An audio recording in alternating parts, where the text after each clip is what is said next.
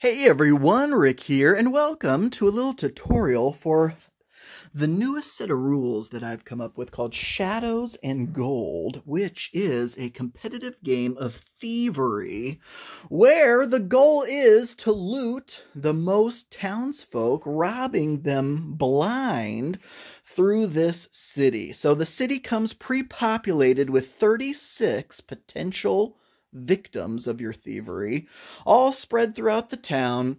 Players are going to start at each of these city gates. Right now it's just set up for a two-player game, but just by the nature of the game, it can play pretty much any number of people.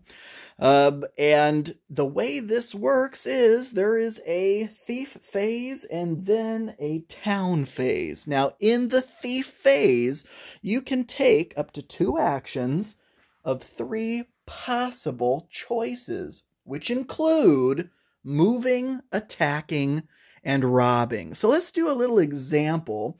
Each player is going to place their figure, which in this case, this fine young man, his name is Stephen. This is Stephen the assassin.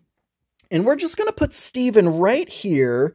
You just always put your figure adjacent to the inside of the city gate. And we'll do the same with Jake. This is Jacob. He's also an assassin. He's come to a life of crime, unfortunately. And we'll just put him right there. So let's start with Stephen in the thief phase.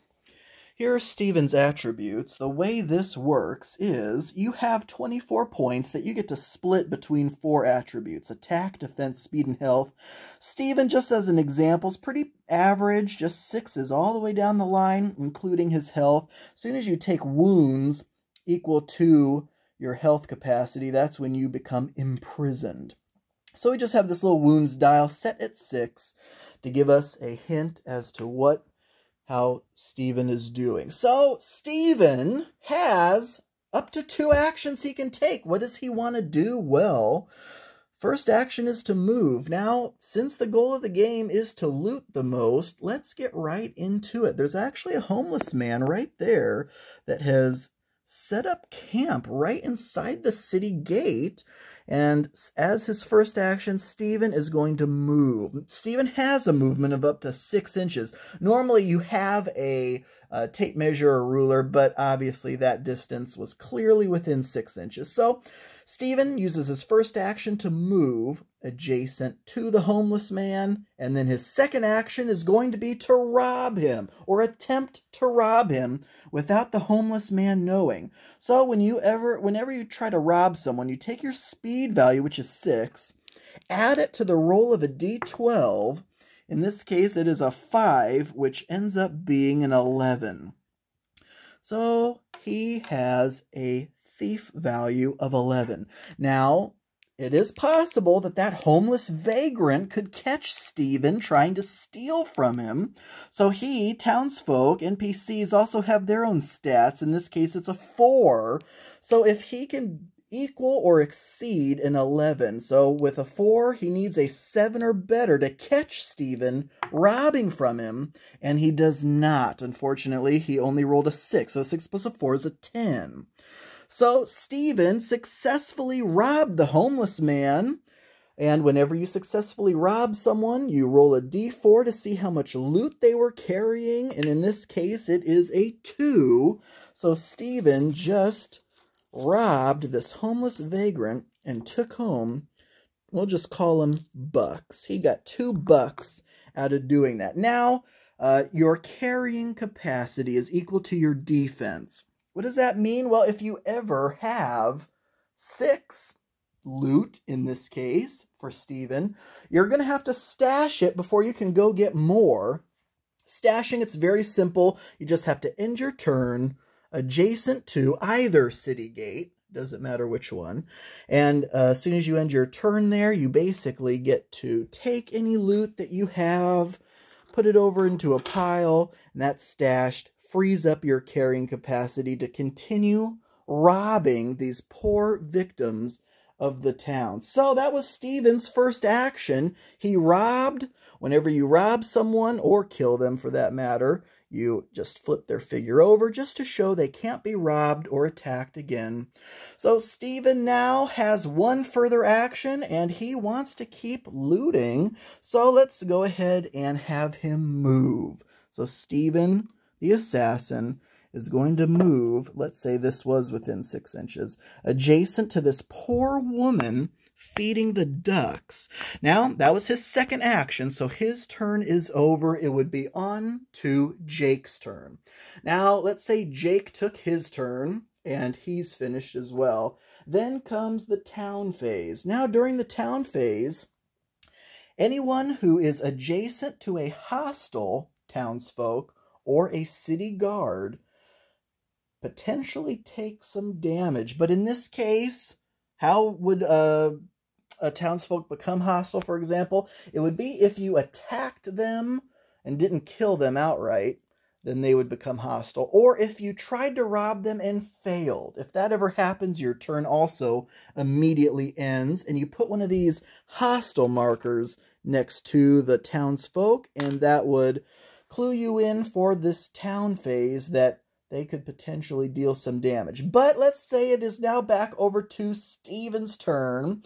He is now he has a couple options. He can either just try to attack her, or he could try to rob her. What's the difference? Well, if you attack someone and don't kill them, then during that town phase, they are hostile. They can attack you back. Robbing them has the potential of a failure to rob. It is kind of just dependent on how you've laid out your stats. In this case, an attack would be a 6 plus a d12, or speed for a robbery would be 6 plus a d12. So Stephen doesn't really care whether he attacks or he tries to rob. It's going to be about the same odds of success either way. But he's going to just try to go for another robbery. He was pretty successful that first time. The homeless vagrant didn't catch him, so he's going to try this again. 6 plus a 6 is a 12. So now, did this woman feeding the ducks catch Stephen? Again, townsfolk speed is 4. So 4 plus 7, we'll say, is 11. No, Stephen got away with another robbery. And what did he come away with this time? 4 loot. Are you kidding me? Stephen is robbing this town blind. So there's 4 more, plus the 2 he already has. Again, that now reaches him to his max of 6, which your defense, again, is your carrying capacity.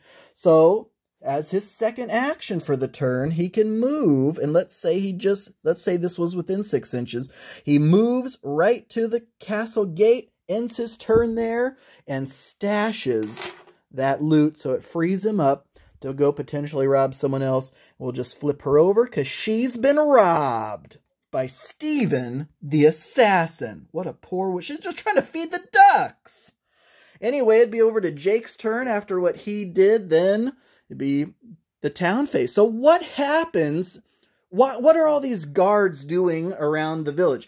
If you ever end your turn not adjacent to either the city gate or another NPC, if you just end your turn in the middle of a street somewhere, you could potentially be caught sneaking around by the city guard. So how does that work? You take your health value, not your health maximum, but your current health value, and roll a d12. In this case, we have a 17, which is awesome, because then the guards see if they catch you, and they have a 6 plus a d12 as well, in this case. So a 6 plus a 9 is only a 15. So, nope, Stephen's fine, out in the middle of the road. Let's say he failed that roll, though. Then, during that town phase, when he failed that roll, you would take it doesn't matter, any one of the city guard around the wall. Just take one of those figures and put it adjacent to the failed assassin. So that way, on the assassin's next turn, they have to attack. I keep calling them assassins and thieves. I keep using that interchangeably. But anyway, on that thief's next turn, he'll have to deal with that guard. And if he doesn't kill him during his turn, during the town phase, that guard can attack him back. So that is pretty much everything. I try to lay this out so that there's alleys, different corners, lots of spread out NPCs, potential victims, people up on balconies so the thieves can try to sneak up there and do some looting. But if a thief ever has wounds equal to their health total, that means they have been imprisoned. So you just take your figure off the board, stick it to the side. Any loot that you were carrying that was not stashed is lost, and then that stashed total is your final score. Now, what that means is, if there's only one player left standing and they have a higher total of loot at that time, then they win the game, or that player keeps playing until either they are also imprisoned or then get a higher stashed loot total, and that means they win. So that is Shadows and Gold. Thank you all so much for watching. I do truly appreciate it, and I can't wait to play this with you soon.